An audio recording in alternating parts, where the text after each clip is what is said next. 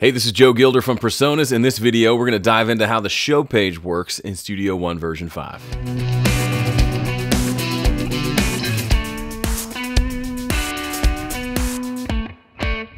With the release of version 5, we added a brand new page to Studio One Professional called the show page. This lets you take the tools that you used to produce your music and to use them in a live performance environment.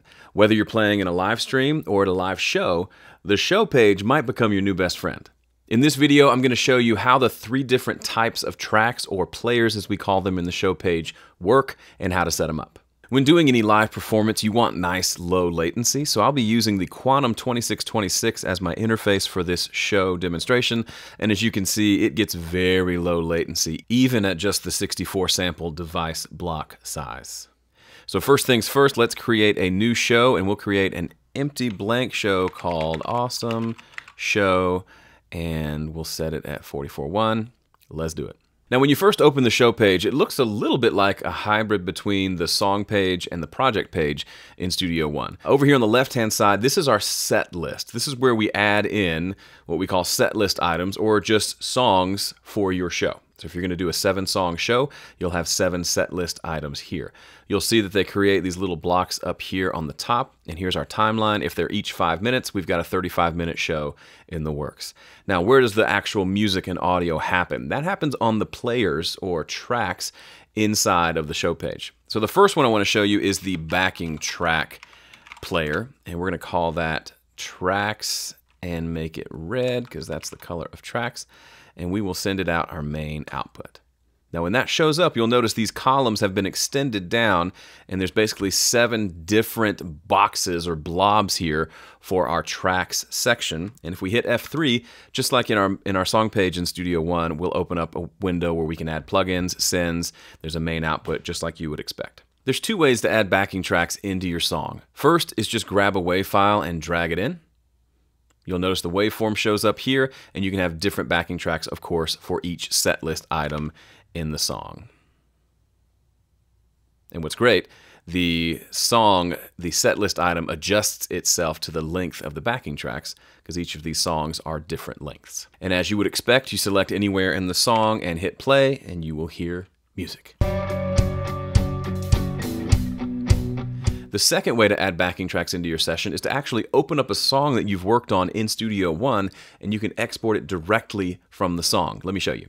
All right, this is the finished mix session from my song Fighter. And you may be wondering, well, why bother opening up the song page when you can just take WAV files and drag them in? Well, here's a scenario. Let's say I want to play an online live stream show tonight, and I want to play along to the backing tracks for this song. Well, I don't need the vocal tracks, right, because I'm going to sing along. And then I'm going to play electric guitar, so I don't really want any of these electrics as well. So I can mute those out, and then I can bounce down this specific mix into the show page. To do that, I just select Song, Add to Show, select the show I'm working on, and Studio One automatically renders that out and places it in the show page.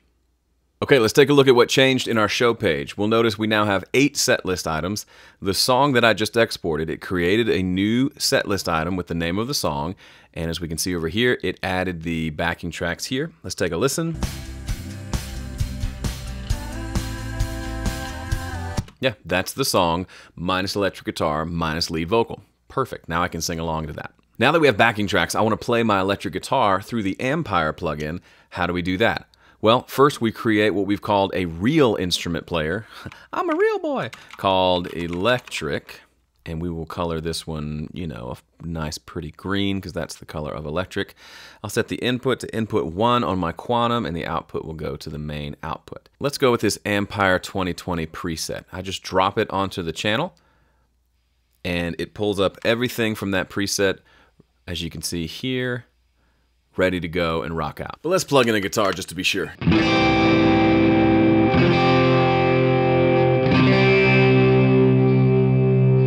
Okay, sounds pretty good. Now, if you don't have any presets over on the side in your browser, you can do one of 2 things. You can press F3, open up the mixer, and just build out your own preset.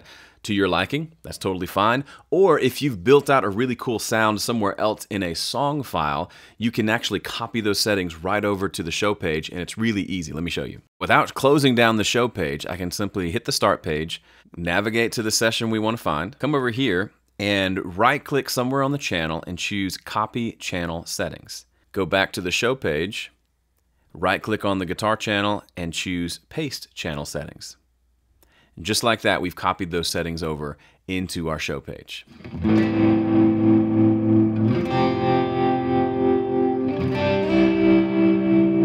Now let's talk about patches. There's a good chance you don't want the exact same guitar tone for the entire show. You may want one with more ambience, one with a delay, one with a different distortion. You can do all of that and program it into the show page using patches. Those patches can be found here.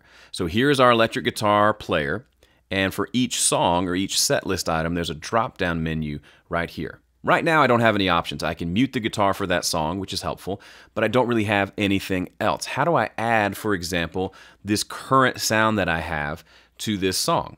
Well, it's actually pretty easy. If you come over here to this plus sign, you'll see when you hover over it, it says Save Patch.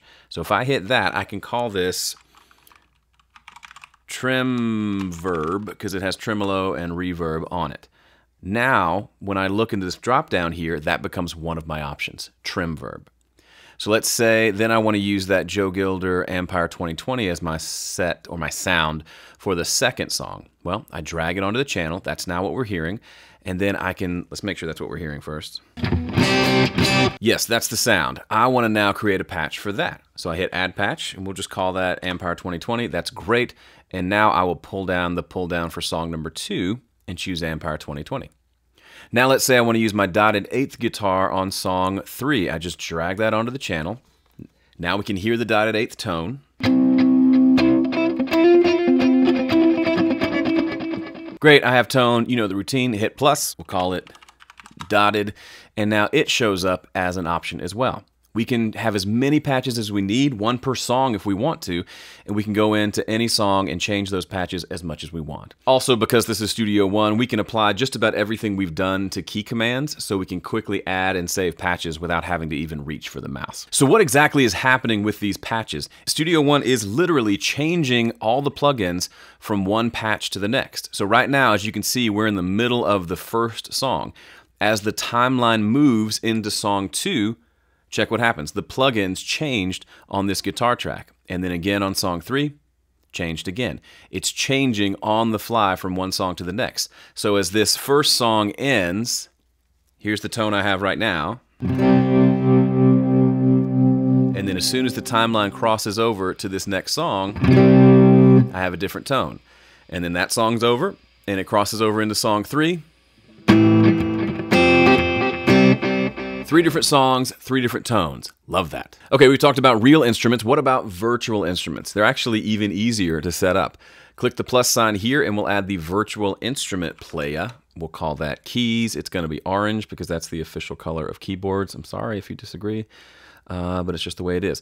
We can even choose what instrument in our instrument library, what plugin to load, or we can just say none and load a blank instrument. We can also choose our input. For me, I'll be using that ancient motif over there as my USB controller, but we can have different controllers for different tracks, which is pretty cool. If you have 2 keyboard players playing 2 different keyboards, they can be triggering 2 completely different players with different sounds. It can get pretty complex if you want it to. Now, just like we did with the audio track, we can do the same thing with the instrument track. I find an instrument preset that I want. Let's go with this Wurlitzer full tremolo patch.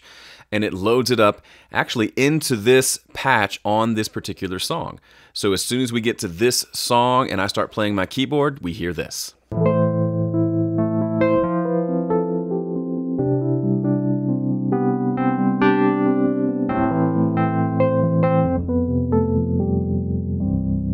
Just like that, we got a cool sound. As you can imagine, we can have different patches for different songs. The next song needs to be a nice full piano, so I just load in the PreSonus Studio Grand, which is a killer set of piano samples.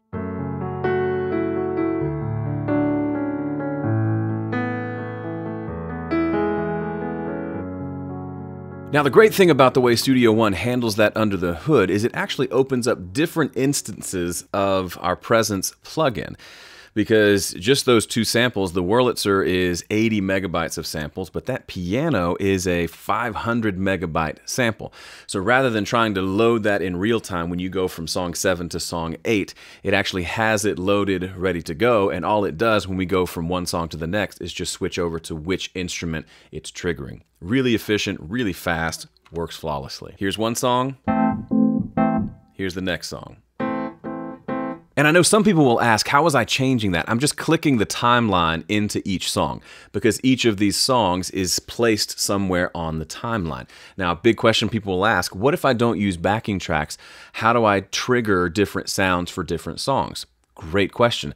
There's actually keyboard shortcuts you can use to trigger set list item 1, 2, 3, 4, 5, 6, 7. So you can assign those to keyboard commands or to even MIDI commands on your controller, or something like the Atom, like I said before, where you can say, okay, it's time for song 2. You go bonk, and it moves the playhead to song 2, and then it makes all the changes that you want it to have. You don't have to have backing tracks to still use this to change patches from one song to the next. And yes, if you want to layer multiple keyboard parts together, just create 2 virtual instrument players, have them both triggered by the same MIDI controller, and then you can save and fire off different patches for each. You can even control them with the faders in the mixer if you want to control the blend between the two.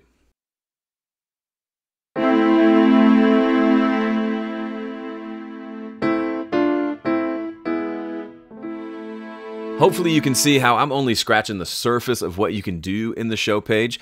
I like to use it a lot of times just for practicing. I'll have a bunch of different patches pulled up on different set list items, and I can quickly change between different tones or even different instruments depending on what I'm trying to do. If you want to add more flexibility when you're using it for a live performance, you can have multiple backing track players where the drums, bass, and guitars are on their own tracks with their own set of plugins, so you can have more control over how you mix them for the show. You can have multiple real instrument players. I already showed you how to do a guitar, but you could do the exact same thing with a nice vocal mic going through a killer vocal chain, perhaps even the exact vocal chain that you used on the album version of the song, and now that's a part of your live stream sound as well. And of course, you can go nuts with MIDI, having multiple instruments triggered by multiple different MIDI controllers, and the only limitation there is how much your computer can handle when it comes to running lots of instruments. The show page is one of many reasons to check out Studio One Professional. You can get started today by joining PreSonus Sphere for less than $15 a month. However you want to do it, there's links in the description to tell you how. Thanks for watching. See you in the next one. Shring. Meow. Whoop.